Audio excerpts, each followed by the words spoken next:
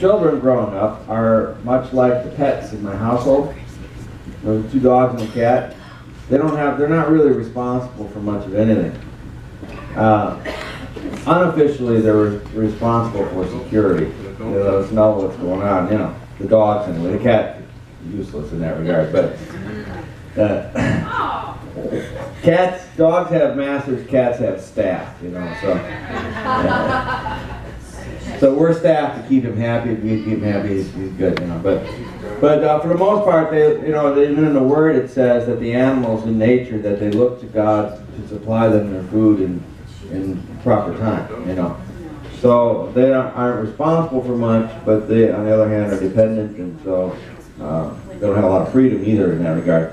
We, however, were created as part of a different order within God's creation. We have responsibilities and freedoms that go with being not just human, but being God's representatives on the earth, being created in His image, and being given dominion over the earth. And it's a much broader subject than we're covering today. But as believers, we're people who are born again, who've been redeemed, given a new life in Christ. My life as a believer in Jesus consists primarily not in enjoying the benefits of my salvation. I get to do that, but in terms of working out my salvation, in terms of because I'm a saved person, saved from the future that I could have had, to get a future that I don't deserve, but I'm going to get. How does that change me? What kind of person do I become? And so I become a person who is, Paul said in Galatians 2:20, it is no longer I that lives, but it is Christ Jesus that lives in me. And the life I live by faith. So my life is about service and responsibilities before the Lord and the other people that He put in my path to serve. Now, I get many things from the Lord, and we minister to one another, so we receive things from other people too. By the way, if you approach all of your relationships that way, you will be a fun person to be around. A lot of people like to be around those kind of people. If, on the other hand, you would never do this, but if you're around people that are always forever, looking at people for what can you do for me. Even service-minded people get tired of that, eventually. So that's just a FYI on relationships. If you want to make good friends, that's one of the ways to do it. Well, so let's read chapter 9, verse 1. And we'll read just the first couple of verses, so let's pray first. Heavenly Father, I thank You for Your strengthening of all the saints here today. Thank You that even though we may be tired physically, that we are alive in the Spirit because of Your Spirit living in us, and we're excited about what You're doing in our lives and in the lives of those who are around us. So we pray that You would continue to bring to completion the good work that You started in us, and not only in us, but in our community as well. That You would enable us to enlarge our capacity and ability to impact people for eternity in St. Louis. In Jesus' name. Okay, chapter 9, verse 1 says, Am I not free? The Apostle Paul speaking to the church at Corinth. Am I not an apostle? Have I not seen Jesus our Lord? Are you not the result of my work in the Lord? Even though I may not be an apostle to others, surely I am to you. For you are the seal of my apostleship in the Lord. Now, the previous chapter he was talking about meat sacrificed to idols and how people shouldn't be using their freedom. They can eat that kind of meat. It's already been sacrificed. Now it's being sold, at the farmer's market, so to speak. And you should buy it, eat it without question. But if you're around people who are still so accustomed to idols that they feel like they're sinning when they eat that meat, then be sensitive to their conscience so that you don't wound their conscience by causing them to do things that they think are wrong. So that was the previous chapter. So now he's using himself as an example. He says, I'm an apostle, am I not? I've seen the Lord. He had his vision on the road to Damascus. Remember, he was on, I don't remember if he was on foot or horseback. I have to go and look at the text, but he was with some companions. And the Lord appeared to him in a bright light and spoke to him. His companions didn't see the light, but they heard the sound. They were terrified.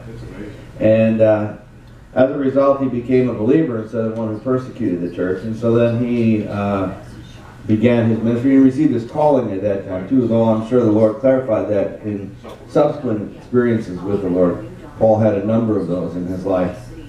But so he had seen the Lord, even though he wasn't one of the 12 or the 120 or the 500 that followed him in his ministry on earth, when he was still walking on the earth.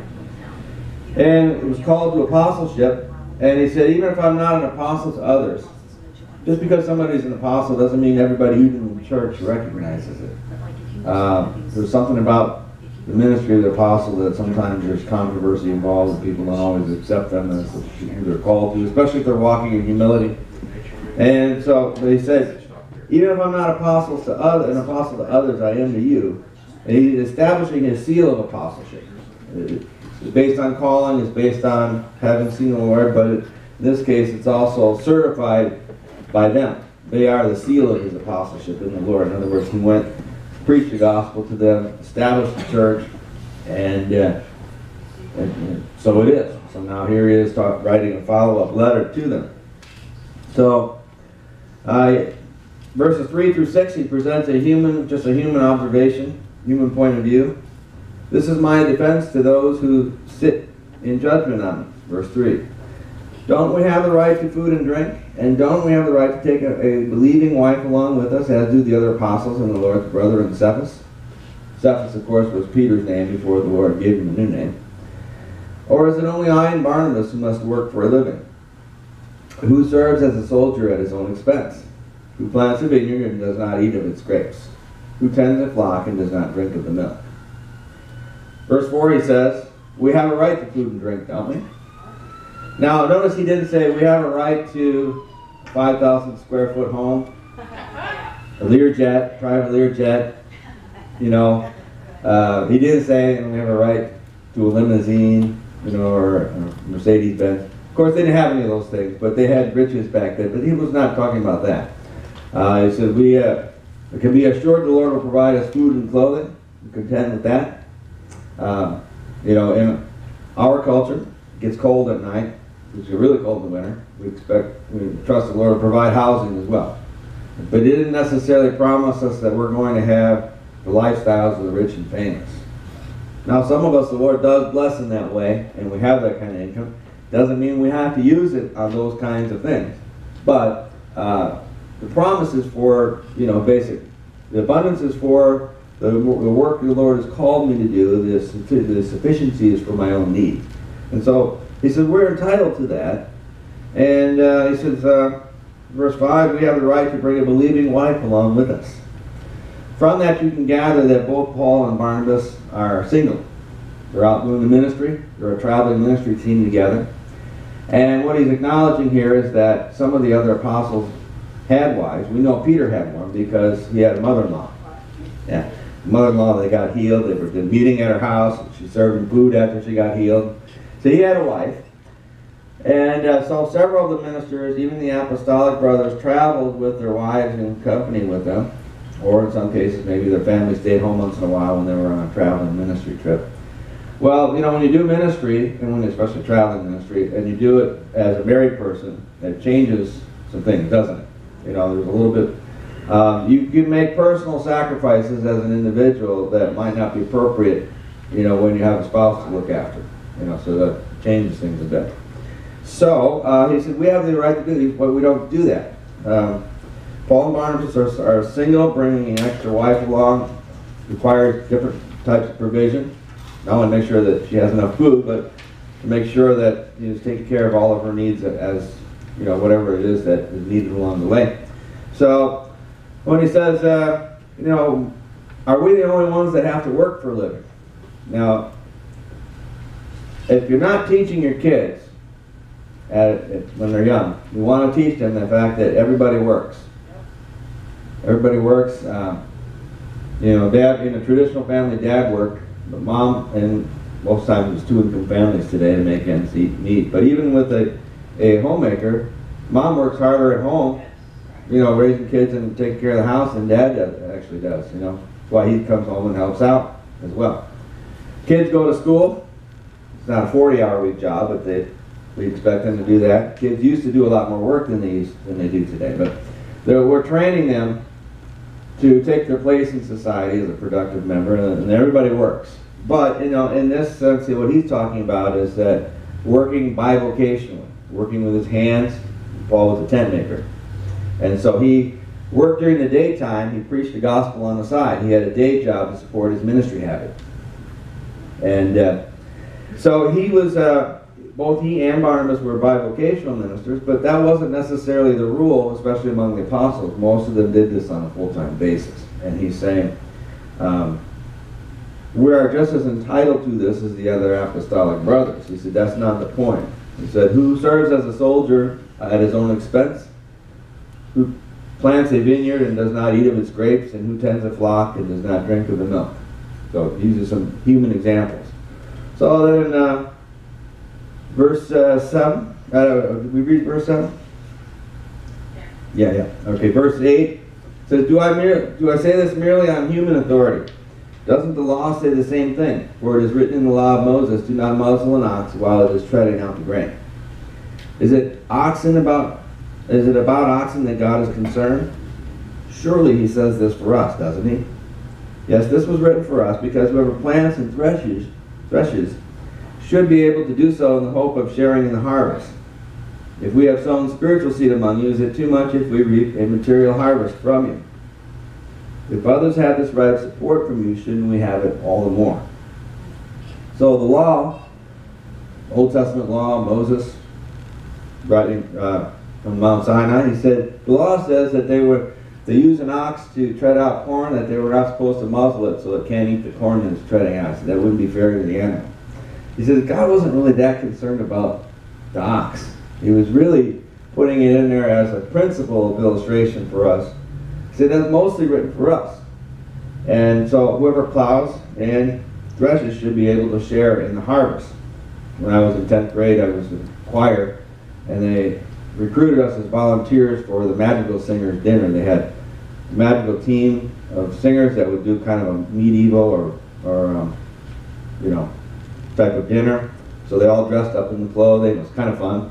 We dressed up as servants would in those days, and then people paid money, they wrote checks and ordered tickets, and they got this big 6-course meal. But all of us that are high school students were there during our dinner hour, come home, and then go to serve. I found out when we got there, they don't feed you. So we're feeding a 6-course meal, 7 with steak and everything. They didn't have anything for us. We're not allowed to eat anything either.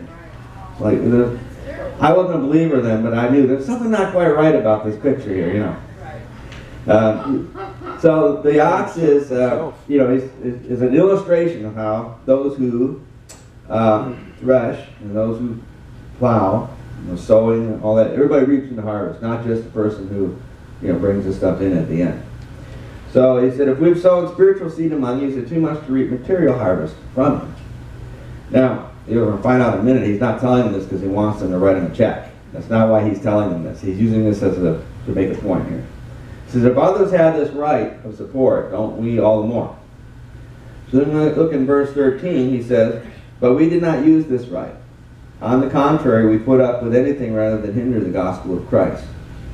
Don't you know that those who serve in the temple, he's using an Old Testament illustration again, get their food from the temple, and that those who serve at the altar share in what is offered on the altar?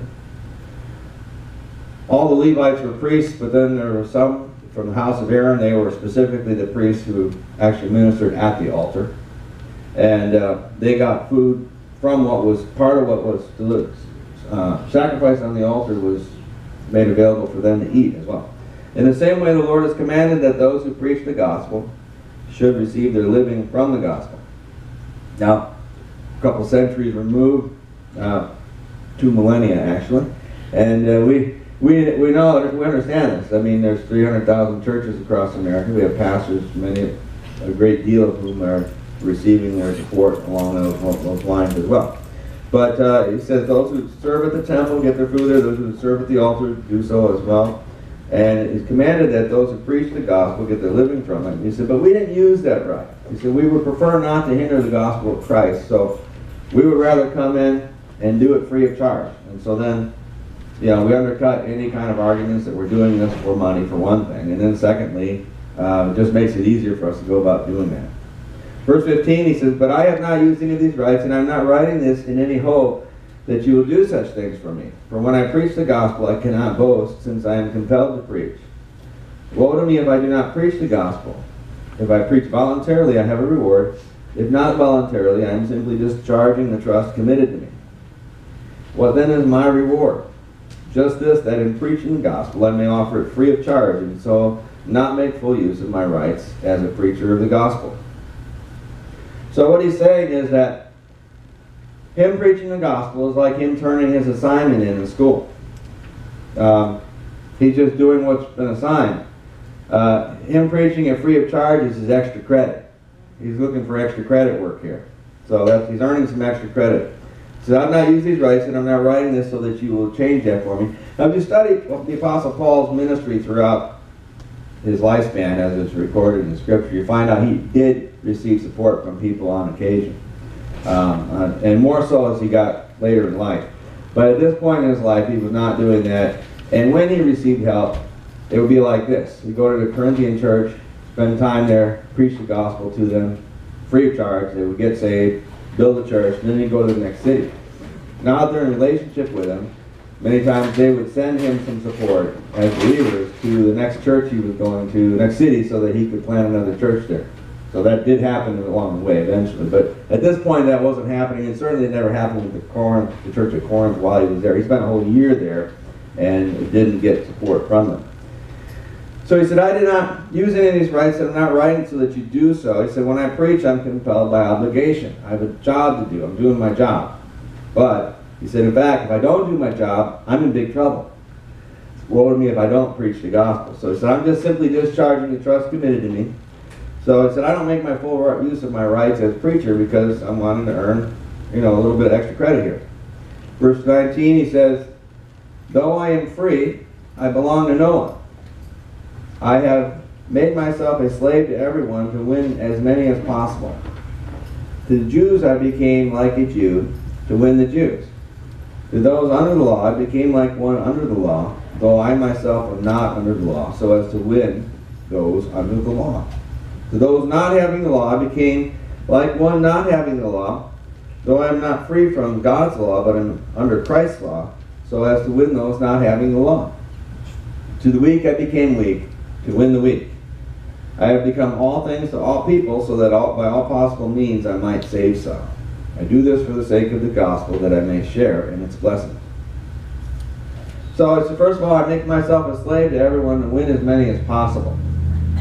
So this isn't a preacher like sometimes you see in contemporary American culture today, that they do ministry for the sake of receiving things from people. This is a guy who's doing ministry to give to people what they need. And so to the Jews, he said, "I become like one of the Jews." Now, of course, he was born a Jewish man, and he was actually a Pharisee under the teacher Gamaliel. Gamaliel? I'm not sure if I remember saying that right. So he was well versed in this, but now as a New Testament believer in Jesus, now that he's encountered in relationship to the living God and the Messiah, he's not under the law anymore, speaking of the Old Testament law of Moses. He said, "But when I'm hanging around with Jewish people, I want to win Jewish people to the Lord, so I act like a person who's still living under the law. I follow the rules of the law so that I can reach them." He's being culturally sensitive. We live in a multicultural place in St. Louis, even more so, in the last year or two in our immediate area here. As much as possible, we want to try to be sensitive to where people are at in their culture so that we can reach them, become among them, get among them, and get to know them, and so reach them, whoever they are.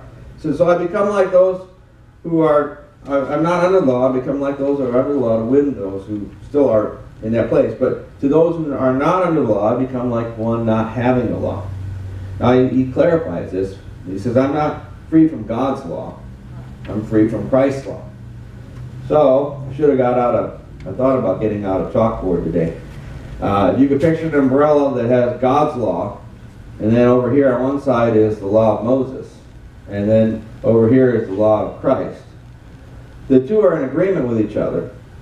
Jesus said, love your neighbor with your, love the Lord your God with all your heart, love your neighbor as yourself. All of Moses' law hangs on those two. So they're in agreement with each other. But Moses' law had a different purpose, and it was fulfilled in Christ. So now those who are in Christ are not under Moses' law anymore. We've been conveyed over to a new covenant with different promises and different requirements. So there's a lot of agreement between the two, a lot of overlap. But he said, we're not under Moses' law anymore. We're still under God's law, but it's under a new mediator through Jesus Christ. However, he said, so when I'm hanging out with the Gentiles, I don't have to worry about trying to be Jewish to them. It's okay to walk in the freedom that we have in Christ so long as I'm still under God's law, operating under Christ's law. And I can become more accessible to them than if I were to be walking strictly in the requirements of the Jewish faith and making it appear to them that they now have to become Jewish in order to know the Lord.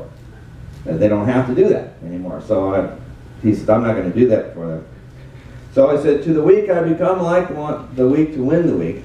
I have become all things to all people that I might save some. I do this for the sake of the gospel. So I'll remember to go back to the previous chapter. He's talking about eating meat sacrificed to idols. Who would that primarily be concerned about? Well, depending on the person, it could be a Gentile that used to be an idol. Or it could be a Jewish person that's really sensitive to the requirements of the law and so forth. But he wanted to be sensitive to where they're at and not to use his own freedom to eat meat. He's not going to order a steak if it's going to cause a problem for somebody. So I do this all, verse 23, to share in the gospel's blessings. When he's talking about the gospel's blessings here, he's not talking about the blessings that you so often hear about if you turn on the television and listen to preachers today. We have promises for material blessing in the Lord. What he's talking about here is the kind of blessings that he can get while living a sacrificial lifestyle, working for a living, preaching on the side, not getting anything for preaching the gospel. He's getting the gospel's blessings because he's sharing with the Lord in the winning of souls. Those who sow and those who reap share in the blessings together. And so, in eternity, he's investing in eternity by investing in people's lives. He said, I'm going to get a payout on that someday. I'm going to get blessings from the Lord. That's the blessings that he's after. He's not after material blessings, which pass away. So, verse 24, he gives an illustration from the Olympics. What year did they start up again in the 20th century? 1912? Something like that? I don't remember. I have to look at it in history. By the way, a good movie that touches on that about Louis Zamperini. What's it called? Unbroken. Unbroken, thank you. Yeah, we saw it at the theater. Very good movie. He was an Olympic athlete, was going to compete in World War II, but of course they were canceled because it was held and going to be held in Germany at the time. So he ended up in a POW instead. The Olympics started in the 20th century, but they had Olympics in the first century. That's where we got the whole idea from. So they used to do this back in the Grecian Empire times. And Paul, if he wasn't a sports fan, he was at least consciously aware of it because he uses it several times in his letters as illustration. Verse 24, he says, do you not know that in a race all the runners run, but only one gets the prize? Run in such a way as to get the prize. Everyone who competes in the games goes into strict training. They do it to get a crown that will not last. But we do it to get a crown that will last forever. Therefore I do not run like someone running aimlessly, and I do not fight like a boxer beating the air. No, I strike a blow to my body and make it my slave, so that after I have preached to others, I myself will not be disqualified for the prize. I might show it next week. I didn't want to take the time to look it up, but I found a clip from Monty Python and the Holy Grail where they got these priests going along chanting and they're hitting themselves with a board. It was a medieval practice, not quite like that. That's making fun of it. But there was a medieval practice where they were called flagellation, where the monks would it's like pain on their bodies as a means of trying to attain spirituality. It was really not grounded in grace and the gospel, but they were really dedicated, wanting to try and prove something, I guess. But that's not what he's talking about here when he talks about beating his body. Let's go back to verse 24. He says, all the runners run, but only one gets the prize. Now, generally, when you're talking about the race we're running, it's more appropriate to look at a marathon than a sprint. So we're in it for the long haul. But she said, run in such a way as to get the prize. Now, the good news about the race you're running is that you're the only one on it. It's a pass or fail thing. If you finish, you win.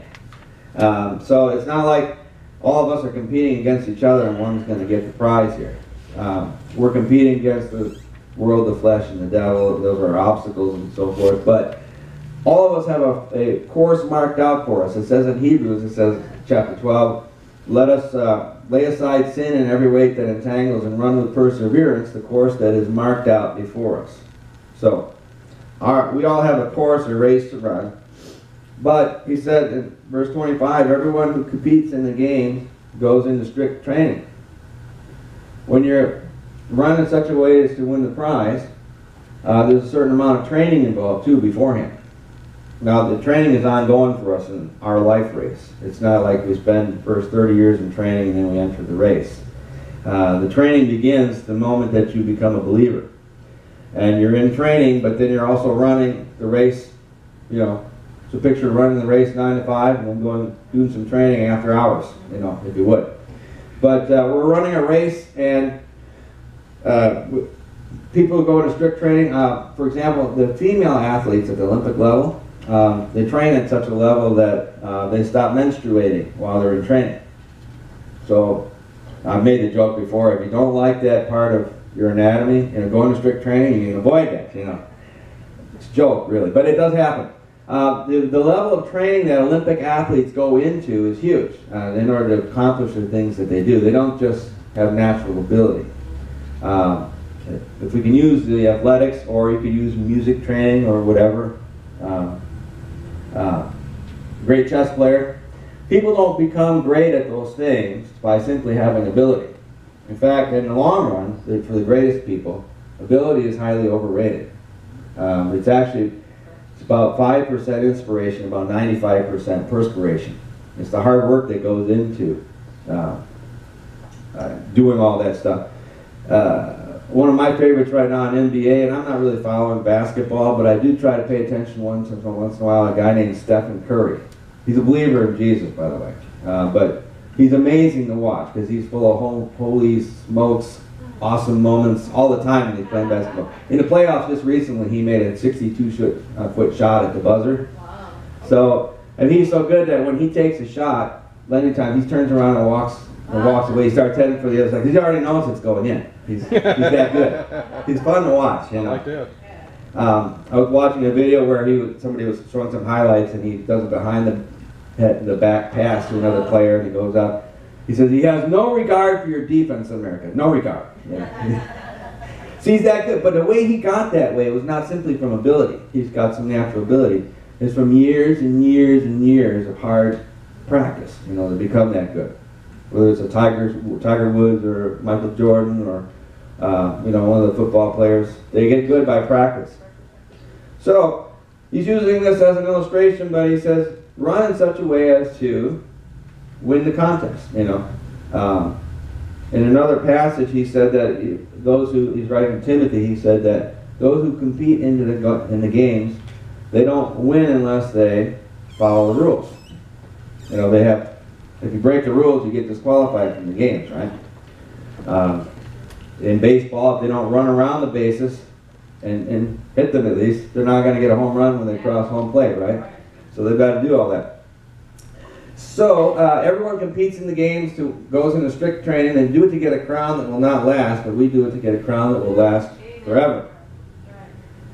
I photographed an Asian family Tuesday night, and then on Saturday morning, or Friday night, I was here. Thursday night, I was over there. And some of the girls were waiting for their grandparents to get photographed, and then the mom came in with the youngest child.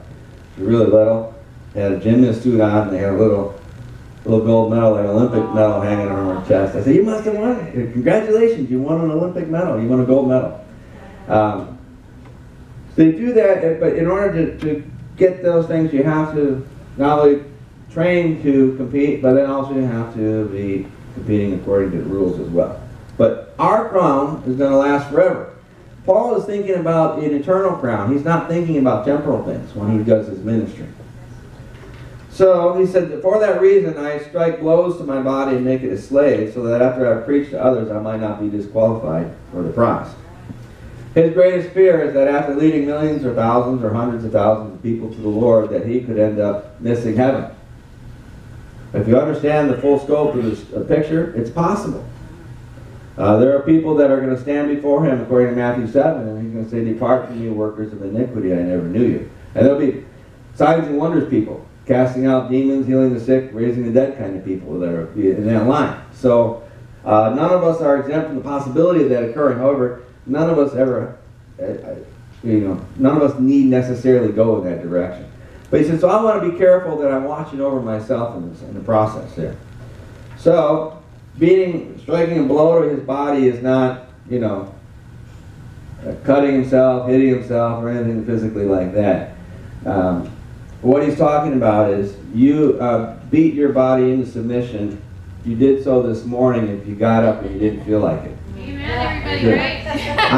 I don't care if my back hurts or I'm tired or whatever, my feet hurt, I'm going.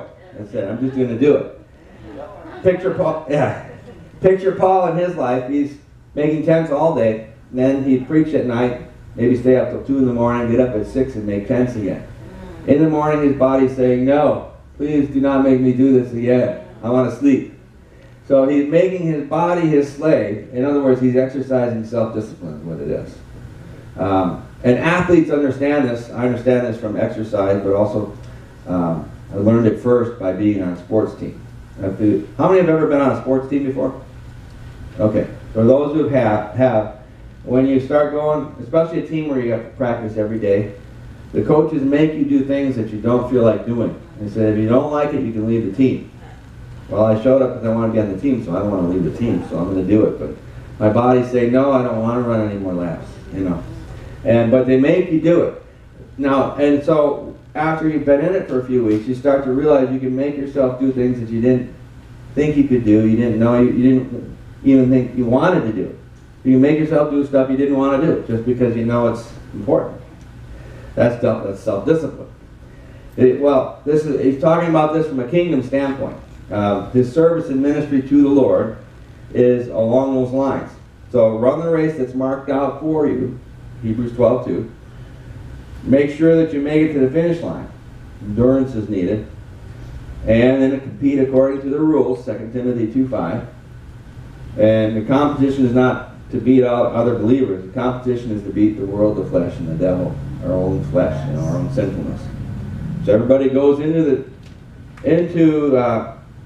our spiritual Olympics, if you will, goes into strict training. They do it to get an eternal crown, not a temporal crown. And if you use Paul's life as an example, he says, I don't run aimlessly. If you want to get to the finish line ahead of other players, you don't waste any steps, right? You take the shortest possible route. In fact, I used to run hurdles, and when you run hurdles, you try to figure out how many steps you need between hurdles. I was running the 110 hurdles, and I had a problem because my legs were a little too short to run 7 steps. I did it a few times, but I slowed down my time. But when I ran 9 steps, it was 2 minutes. I probably need to do 8 steps and alternate every other leg, use both legs to go over the hurdles. But you figure these things out. You don't run aimlessly. You're going to run with a purpose in mind. And now never mind the sports now for a minute. In your own spiritual walk, only you can answer this question, but you need to be asking this to yourself. Am I running with purpose and direction, or am I running aimlessly? When I get up in life, in the morning, apart from whatever, responsibilities I have as far as, earning an income and paying for the bills, am I walking with purpose and direction, or am I just kind of hanging out in life?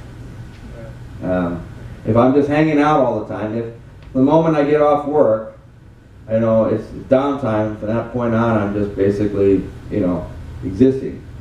I'm in need of a little bit more purpose and direction in my life, because God has a lot more in store for me than that.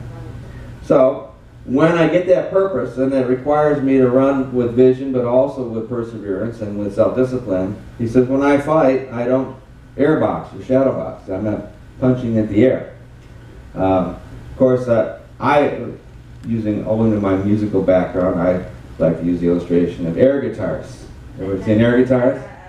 You know? Yeah. Air guitaring is fun, but the thing is, it's easy. You don't ever actually have to learn how to play guitar to do it. You know, if you play the music loud, you can feel like you're actually doing. You know, but he says, I'm not an air guitarist. I actually have learned my instrument. I beat my body, make it my slave, and make it do things it doesn't feel like doing. And so then he said, after I've preached to others, I can be sure that the Lord will be pleased with me because I'm doing the things He's called me to do. All right. So conclusion: do everything for the sake of the gospel in your life. And when we talk about the gospel, we live in a culture where there's a gospel culture. You've ever heard of gospel music, right? So it loses some of its meaning. The gospel was, the Greek word was for the message or the good news. The message itself that God created when He raised Jesus from the dead, sent Him on the cross and raised Him from the dead, that message has power on it because the Holy Spirit gets behind it when it's preached. You know? And it can be preached in a lot of different ways. It's communicated. Preaching is communicating. It's not necessarily doing what I'm not preaching here, I'm teaching, but it's not necessarily standing before a group of people. You know, you can preach one-on-one simply by sharing your faith with people, but do everything for the sake of the gospel in your own personal life. The sake of the gospel is much more comprehensive than evangelism. If you're doing everything for the sake of the gospel when you bring donuts for people at church on Sunday, or make the coffee, or vacuum the floor, you know, all those things that we do, you know, the people that made food and the people that served yesterday at our outreach, that was everything for the sake of the gospel. Most people that were here yesterday could have done something else with their Saturday, you know. And especially those of you who work full-time jobs, it's one of your days off. I'm sure there's a lot of other things you could have been doing, but you were here. And that was for the sake of the gospel. That's what we're talking about.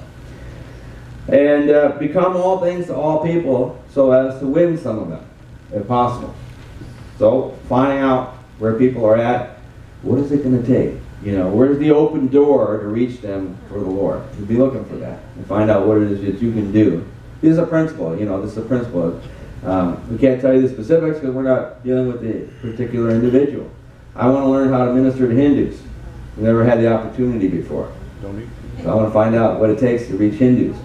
We had a couple of young guys that came yesterday. Well, one young guy and one not as young guy whose daughter, the young guy, is going to be married. And they're believers, but they're Nepali people. And so we're going to let him use the building and do his wedding here. He needs a place to get married. But this is a young preacher of the gospel, this kid. He's not just a believer. He's a called minister. Young guy, very sharp. But he's going to school me a little bit. I'm going to talk to him because he grew up in a Christian home, but he understands the Hindu culture from the inside out. So I want to find out. I want to know how to reach Hindu people. All right, so become all things to all people, and then run to get the prize. God has a high calling in you, in God, in Christ. It's a high call in God for you that He's given to you as a believer. Everybody's calling is a little different, but it all shares similar characteristics. And you can be great in God when you stand before Him in eternity, regardless of whether people on earth really ever noticed you, because it's not really about that. Not everybody is called to have a ministry like Billy Graham or Reinhard Bonnke, but everybody is called to the ministry of the believers, the ministry of the saints. And your reward can be just as great or greater than one of those highly visible figures, because to whom much is given, much is required. So you'll only be responsible for what the Lord has called you to do. That's good news, because I have a hard enough time just with that. How about you? But with His grace, it's sufficient for you to do all things in Him, so you can do that. We can do this thing. Question? It's not a question, it's a statement. Come. Since you brought up Hindus, I have been working very hard, and not in my own power, but with the Lord, trying to win people to the Lord. Yes, you have. But I feel like I've been talking to Him.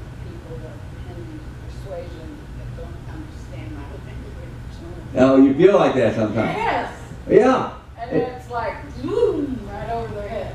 That's a good point. And I've changed my talk. I've did it differently. I've come at it different ways. And That's excellent. You know, what she's saying is that, you coming up, Brenda? Okay. What she's saying is that she's realizing that the people in our culture today, they're about as foreign to the Christian faith as the Hindu people are. Right? Yeah. And that's the truth. It's because they're coming from a completely different worldview. 50 years ago, it wasn't that way in America. Right. But the culture has shifted and it has a different worldview, a different religion, the humanistic religion, which works good with some things and not with others. You know, we'll get into that sometime. But that's part of, if you want to really find out how to become all things to all people, how do we get inside the mind of this agnostic generation that we live in and speak to them in their language, help them understand? I'm a student of that myself, and I want to help you with all that too.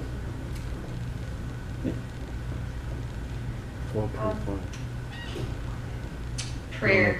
I think the covering things and praying, being prayerful and asking the Lord for wisdom on each individual person, and just being led by the Holy Spirit in our timing of speaking about the Lord. I think people need a relationship with us, and if we build relationships, then we build a trust of we earn the right to speak into their lives, but it comes from relationships and just loving people. Yep. Because it's by the love of God shown and expressed through our deeds and our actions that they can see that we have relationship that they would want. So let's just pray on that today. Let's end in prayer about that.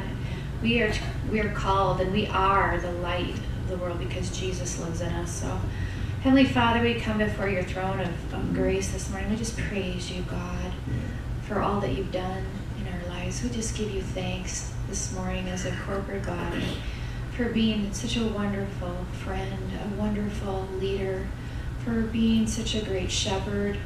We thank you for your friendship, Lord, how you give us all we need, Lord. And we cry out to you this morning for wisdom from above and for the anointing of the Holy Spirit, for the abundance of love that we find in you. We just thank you for these things. We say we have all we need in you, Lord. It's all about you and your presence, God. So we thank you that as we leave here this morning, Lord, that your presence goes with us, Lord, that your power goes with us, Lord, that your words go with us, Lord. And Lord, we thank you that you will help us to love those. And we thank you that you'll show us, Lord, wonderful ways to express your love to them. Lord, we ask for you to go before us, Holy Spirit. Prepare hearts to hear your word. Prepare eyes to see, Lord. We just pray, Lord, you would take the blinders off those that we're going to speak to this week. And I just pray for our actions each day, Lord, to line up with who you are inside, Lord. Help us to be ever mindful that you are in us and wanting to live live and live love through us. Holy Spirit, we just thank you for the anointing. We just lift up our hands this morning and we just receive that anointing, Lord. We just thank you for helping us abide in your love this week. We thank you that you're a shield around about us this week, that when accusations come against us, Lord, they fall to the ground. Lord, when the enemy's plot, Lord, is given, Lord, we have eyes to see it and to take authority over it, Lord. We thank you, Lord, that we recognize the enemy, and we thank you for the power against the enemy. And most of all, Lord, we just thank you, Lord Jesus, for the grace that's being poured upon us this week, Lord, that by your grace we have all that we need to do your work. We thank you, Lord, for the spirit of self-discipline, which is ours through Christ. We thank you that you cause us to look and live more and more like you, the servant of all. We give you thanks. Amen. Amen. Yeah. Oh, okay. You're raising your hand. Amen. Everybody come on up. Yeah.